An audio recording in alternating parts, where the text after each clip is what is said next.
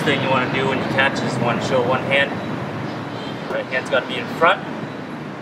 Alright, and then the other hand on the side to capture. Okay, so go to the pass, go to the hand, capture. So show the hand, other hand on the side, capture. Now you can also show the other hand. Okay, this hand on the side, capture.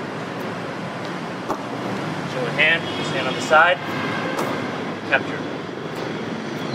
Alright, so the thing about showing your hand in front, even if you miss it, it's not going to hit you in the body, or it's not going to go past you. So again, the hand in front, if you miss it, it will stay right in front of you. Okay, again, just over here. Even if you miss it, it's going to stay here and not go over there. Okay. Maybe some common mistakes are putting two hands on the side like this. Okay, maybe sometimes you will catch it. Okay. However, if you don't catch it, it's going to hit you. It's going to go between the hands, hit you in the body.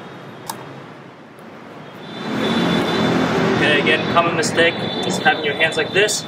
So if the pass goes over here and you miss it, the ball goes.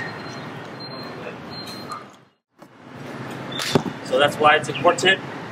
Hand, capture. Hand, capture. Even if I miss it, it's going to stay here. Okay. So there you go. Last time, capture.